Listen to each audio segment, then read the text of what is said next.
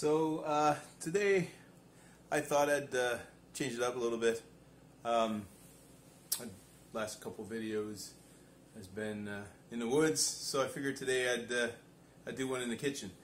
I haven't been making as many videos as I had hoped. Been extremely busy with work last few months, but today's Sunday and I figured I'd make myself a little treat.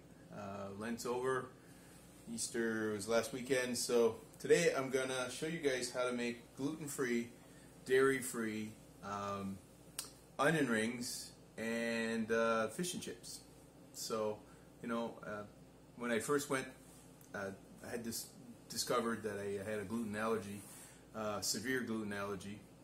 I found it really hard to have those comfort foods, I guess, that we all enjoy to have every now and then. So one of them was onion rings, which is virtually impossible to find anywhere. I haven't found a single place where you can buy gluten-free, dairy-free onion rings. So I decided to make my own, I guess over a year ago. So I'll show you guys how I do it.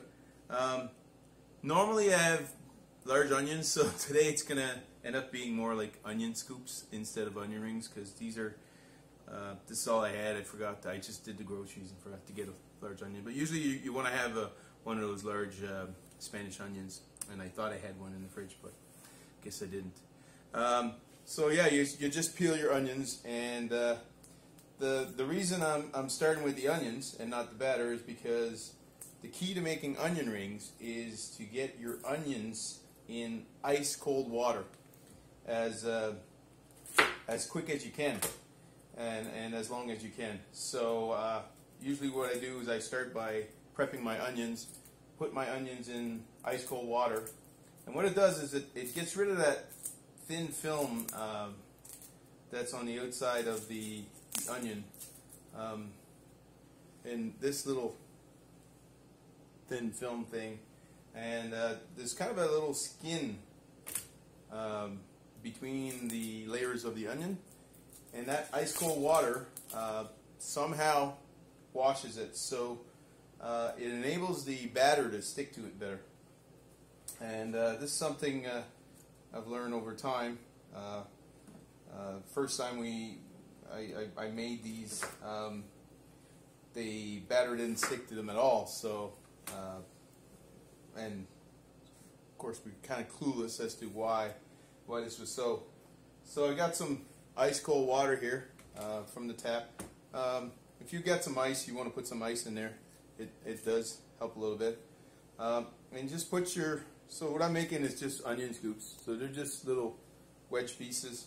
Stick it in there, and you'll see after what I do with them.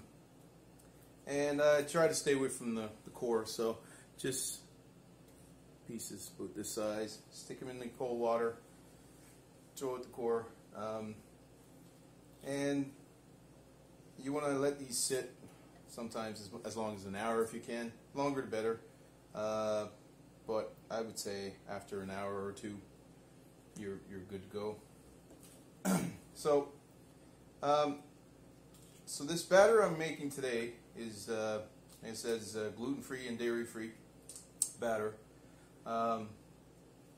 It's a little bit like a traditional beer batter, I guess, in taste, but over time, I've played with different spices and tried different things, and determined what was the best mix of spices and whatnot to get. Sorry about that shake, guys.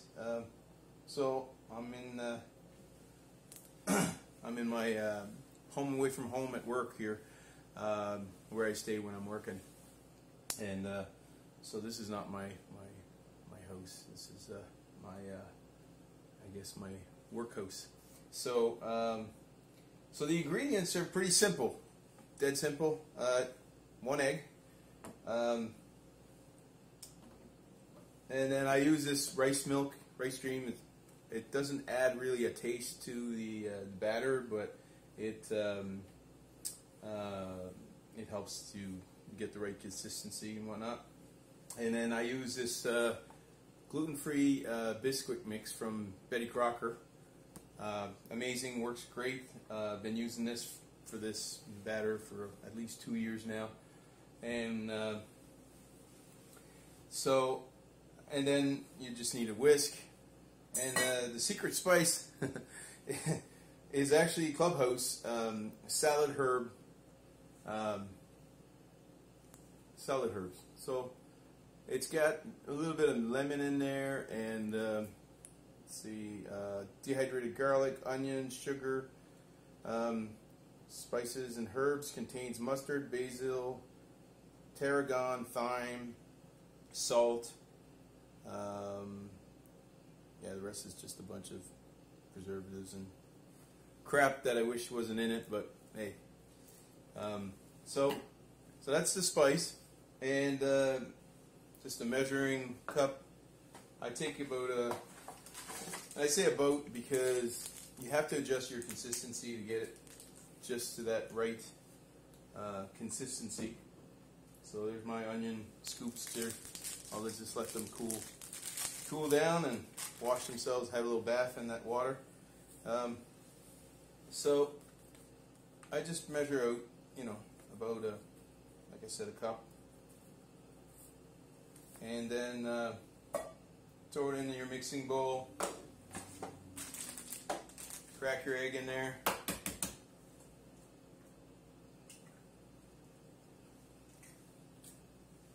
And then a little less than a cup of the milk. So typically what I do is I just go just a little bit under the brim. Mix that in here. Then I just use a whisk. So you can see, just basically, like I said, I'm at my home away from home here, so I don't have my proper camera and tripod, and so I just get my phone taped to the back of a chair here. But just whisk it up really good. Then check your consistency. So trying to get you guys to see what it looks like here. So it's basically just a nice fluffy batter. Just whisk it up.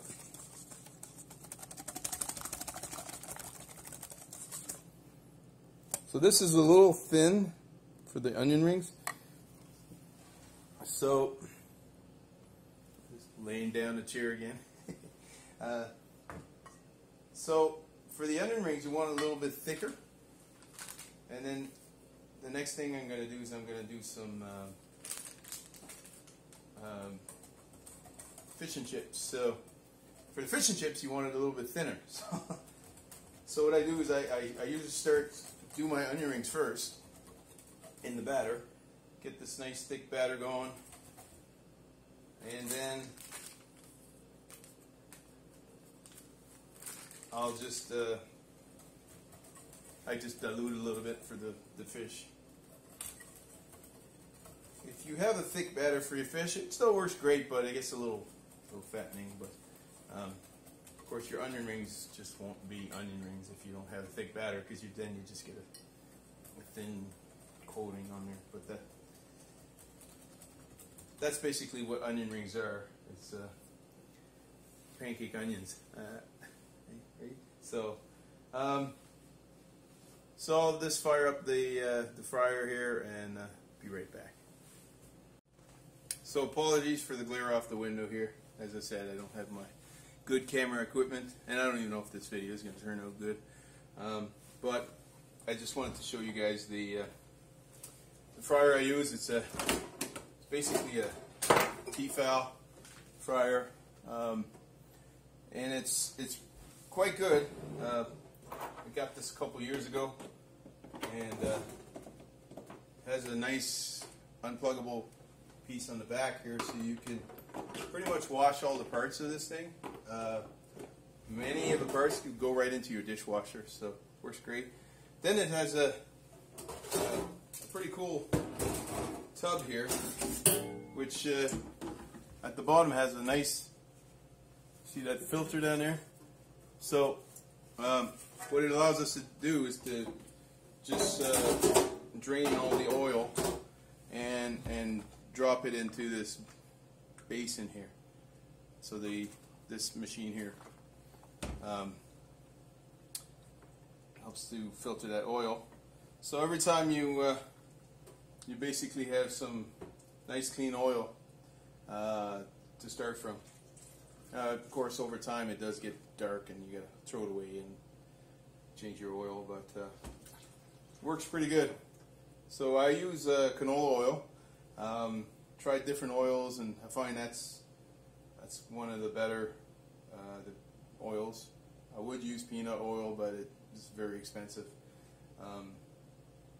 Or even something like an avocado oil, but like I said, they're really expensive. So this is quality prices, works out pretty good. So I just pour my oil back in there, turn this thing on. Then you gotta get it nice and hot. And that's what's good with this fryer. It warms up really, it gets really hot. So, and that's what you need to get yourself. So it comes with this nice basket. So you need this oil to get really hot in order to get a good quality fry. If your fryer doesn't get very hot, the oil gets into your food and it just gets really greasy and it's just disgusting. So, all right, so how much spices do I put in? How much of this stuff do I put in? Well, it's pretty simple. You count the shakes.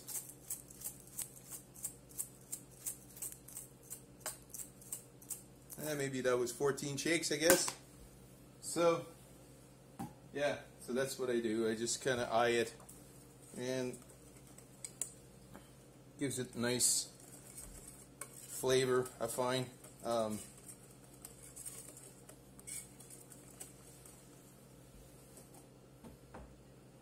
that'll be for the onion scoops. Find my batter's a little thin, just add a little bit more Bisquick in it. Thicken it up a little bit. Get a good mix. There we go.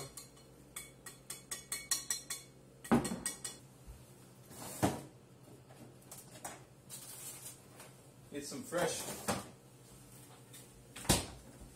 cod fillets. So usually what I do with the cod is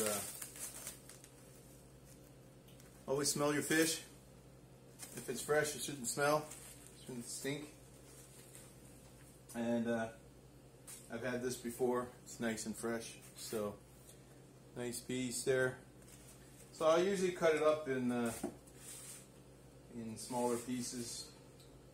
This one I'll probably do like three pieces.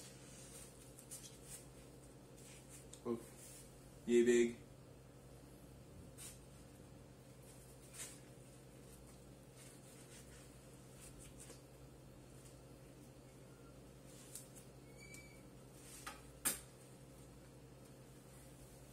Nice fish, nice fresh cod. You can use frozen cod also. We tend to do that often, but what tends to happen is frozen cod, when you leave it unthaw, it breaks apart, it falls apart, whereas the fresh fish doesn't fall apart as well. And this is going to be a lot tastier than the frozen cod. So you can use, like I said, frozen cod. It's about half the price of the fresh stuff, but it's not quite the same quality. And then usually what I do is I use two types of potatoes. I either use red potatoes, so New Orleans or forget the other kind, and these Yukon Golds. Today I'm going to use the Yukon Gold. And what I find is really great about these Yukon Golds is they turn into a nice brown color as they cook. So you'll see that that really nice. So I'm by myself today, so I'm just going to have one. One potato should be enough. No big deal. While I'm doing this, my oils get nice and warm. So my batter's thickening up a little bit. Letting it sit like this.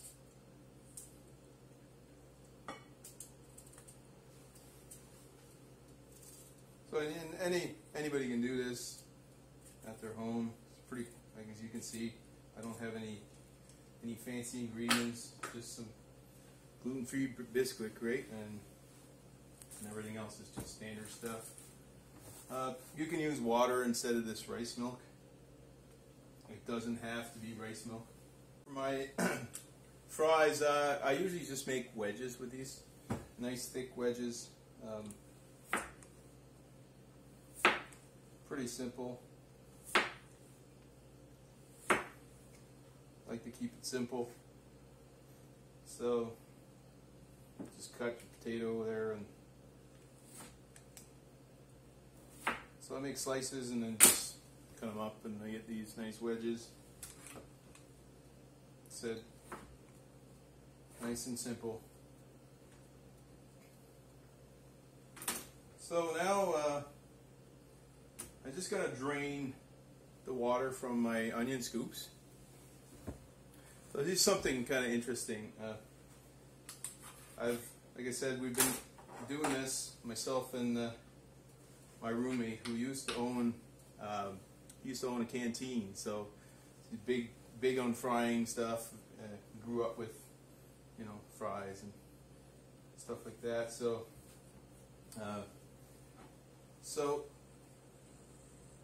and he is not gluten free, and never will be.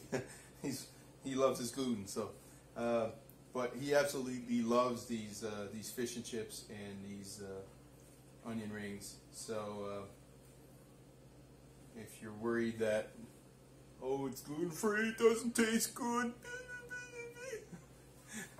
it's not the case. It tastes as good as anything with gluten in it.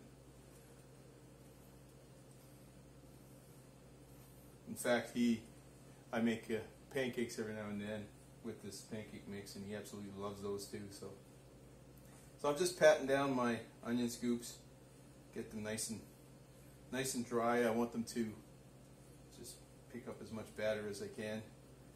Now, I didn't soak them very long. Like I said, usually I go an hour, but today I'm making this video, so I'm just going through the steps here. So I just went through, patted them all.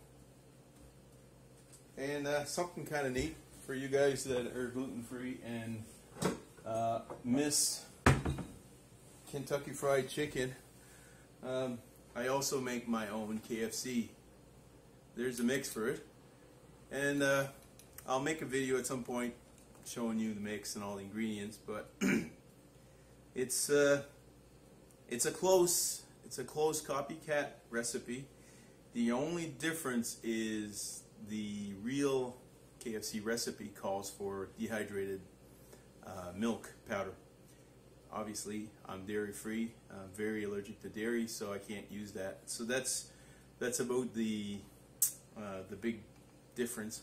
However, the taste is very close, and my roommate finds it just as good, if not better, than KFC. So I'll make a video how I make this stuff one of these days. But you can go online and just Google copycat KFC recipe, and you'll find a bunch of different recipes. So that is very doable if you're gluten-free and you miss KFC, as I do. Yeah, I don't eat fried foods all the time. I mean, it's not a big part of my, actually, because I have MCS, I tend to eat very, very healthy. A lot of fruit, vegetables, meats, not much junk food, although I do have a weakness for chips, potato chips. So I'll show you some point. Alright, so now that I got my onions, patted down onion scoops, you can imagine that these normally I usually make in some nice big fat rings, but I just take these and I just dump them in my batter like this. Just dump them in there. So you want to do your onion rings before you do your fish. Never fish before onion rings. The reason is kind of obvious, I guess, but if you put your fish in here, you're going to have fishy onion rings, which will taste kind of gross. But if you put your onion rings in first, you'll have oniony fish, which tastes pretty good. So always do the onion rings first. That's the so my order in the food here is usually I do onion rings first, then I'll do the fish in the batter, and then the last thing I'll do is I'll throw in the fries, and so that'd be usually, well, this I know it's not a lot of onion rings, but they have to be separated in the fryer, so this will probably take me a couple batches to do. So I'll show you guys. I'm just mixing them up, and I just use a pair of thongs here to scoop them out and get them in there mixed really good. And then I'll show you guys dropping them in the fryer. I'm trying to hold my phone here and do this, so I'm not sure it's going to be the best video quality, but you can see my fryer there. Oil's nice and hot.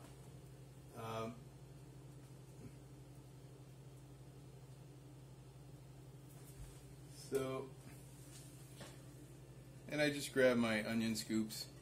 Make sure I got a nice little bit of batter on them, not too much. And I just drop them in one by one.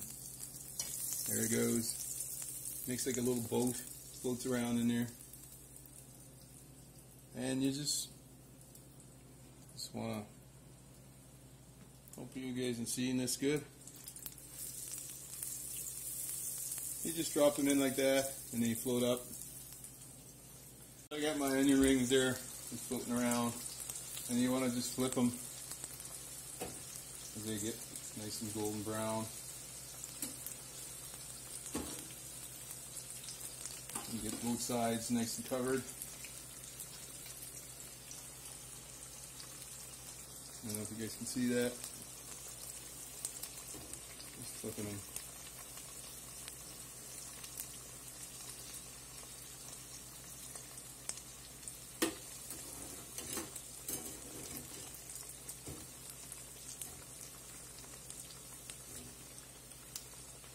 And they don't spend a whole lot of time, a couple minutes in there. I just judge by eye when they get to the right color. And so you get these all nice and crispy and golden brown, and then that's what they look like.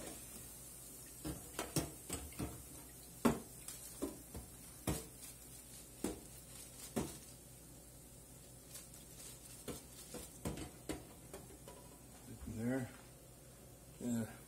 let those drip a little bit.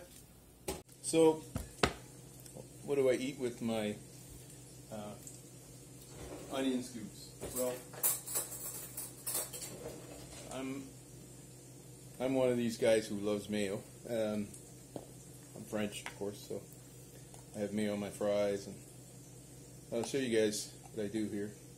So, a couple forkfuls of mayo, and I always use good stuff, Hellman's olive oil.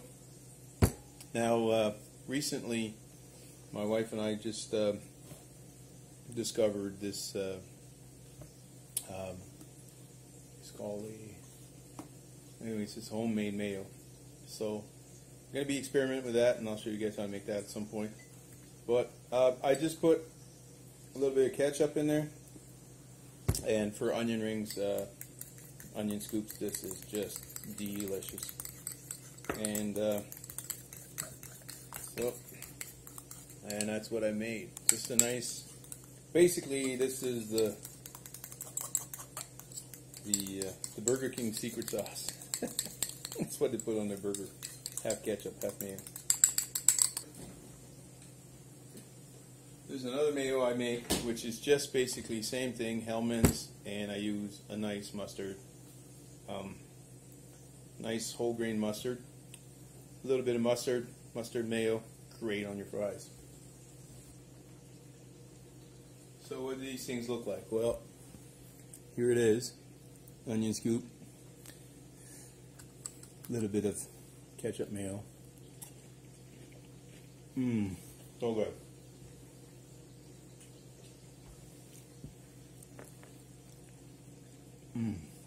So for the fish, I just take the piece of fish, drop them right in the batter, and let them soak. Get dip full of that batter. This will just be absolutely delicious. And you want to get them nice and full of it, you know. You want them to pick up a nice bit of batter there. And this batter could be used also for, I've done some red peppers, slices of red peppers in there. Done some zucchini in there. What else have I done in there?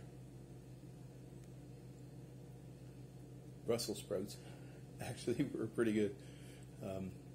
Fried up in this same batter. So I sometimes change it up, put different spices in, whatnot, but it's basically the same base with the Bisquick. Something else that's pretty good is the shrimps in this panko platter. So this is also pretty good. Every now and then I'll change it up and have this. As far as fish, calamari, done up in a thinner version of this batter, is just delicious. Calamari, you need a really warm oil to get it nice and crispy. The first time I did it was the best calamari I'd had in my life, actually. They were just very crispy, not rubbery like typically they are in the restaurants. Also, I do a lot of scallops in this batter, and they're just out of this world delicious. The scallops are probably one of my favorite done up in this batter. And you get your pieces of fish here, get them nice full batter, drip them a little bit, and drop them in. There you go. Drip them a little bit. Drop them right in there.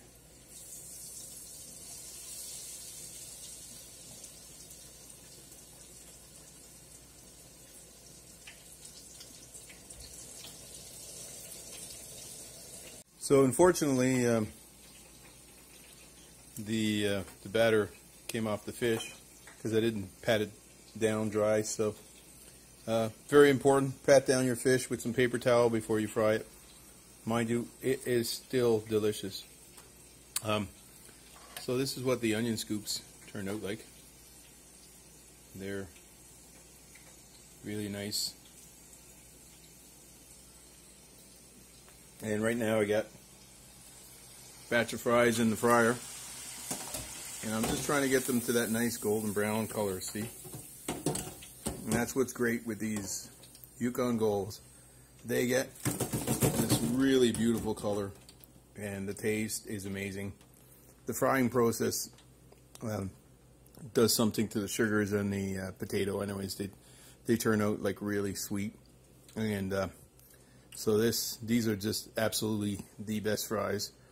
And as far as spices on the fries, sometimes I'll do KFC style potato wedges, you know, and I'll put these fries in that KFC mix that I was talking about.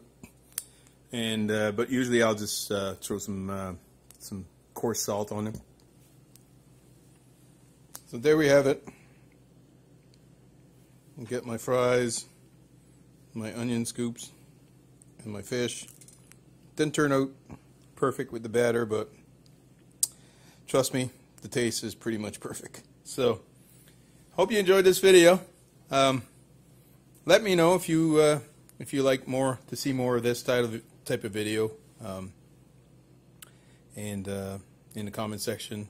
I hope you enjoyed this video, and like I said, I don't eat a whole lot of fried foods, but I do enjoy it every now and then, and I can't go to a restaurant like you guys who eat gluten and have it any day of the week, so I pretty much got to make my own.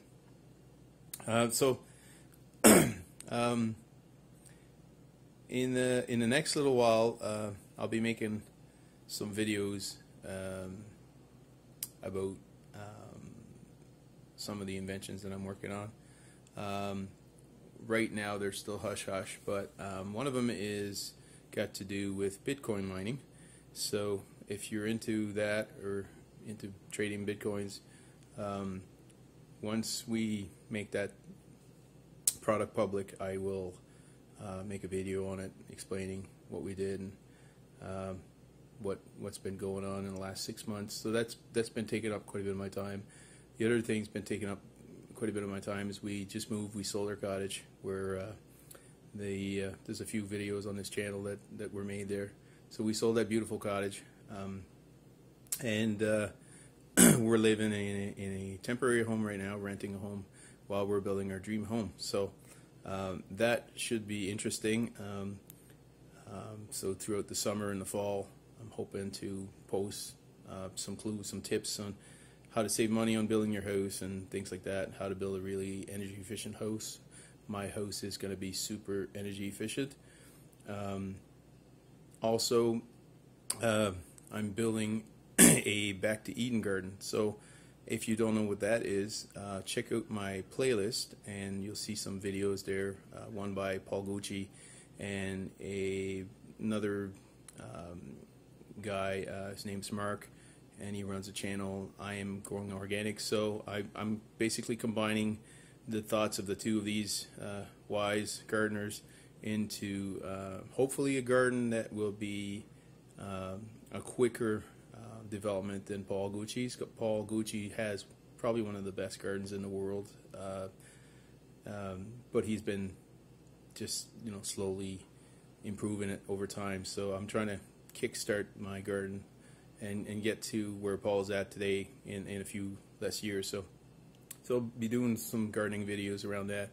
Also, my land has some, I call it a water feature, because it's spring, a little brook in the spring, kind of dries up in the summer, but there is a pond there that does have water in it most of the year. So I hope to do something with this pond, maybe put some fish in it at some point. Also, be doing some more work around woodworking, and I have an invention there that I built with my brother. It was a sawmill we built a few years ago, and so I hope to make a more heavy-duty, more commercialized version of this sawmill, and start sharing some of those things with you guys. Also, we'll be making a kiln for drying wood, and in around this Bitcoin stuff, I'm just, so many ideas are coming out. So hopefully I'll get to develop some of these products in around Bitcoin mining. So yeah, so if you are interested in any of those things, click subscribe on my channel. I do hope to someday spend a bit more time doing this YouTube stuff, and hopefully this will allow me to generate a little bit of income, to not necessarily to fill my pockets, but to put forward for these some of these ideas and inventions that I'm looking to build. So just a hint, I plan to one day build a sawmill that works off of sawdust. So yeah, and it's totally doable, and I will someday do it. So that's one of the things I'm trying to fund with this YouTube channel. So and of course, because it's jack of all issue, I've dealt with many issues in my life, various things like one of my sons, my second son, he died. He was born with a genetic condition, so he died. My first son has hydrocephalus, but he's been miraculously, I guess you could say, cured from it. He still has his shunt, but it's disconnected, and so I'll make a video with that at some point, and about my son. And so so various issues that people have in life, grief, also speaking about the importance of God in your life. So a little bit of everything. That's what you're going to get from my channel. So and some cooking, of course, every now and then. So I hope you like this. Bye for now.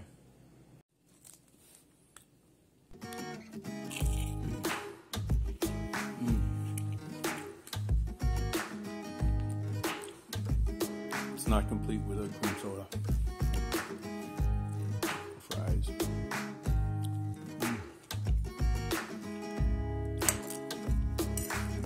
bit of fish.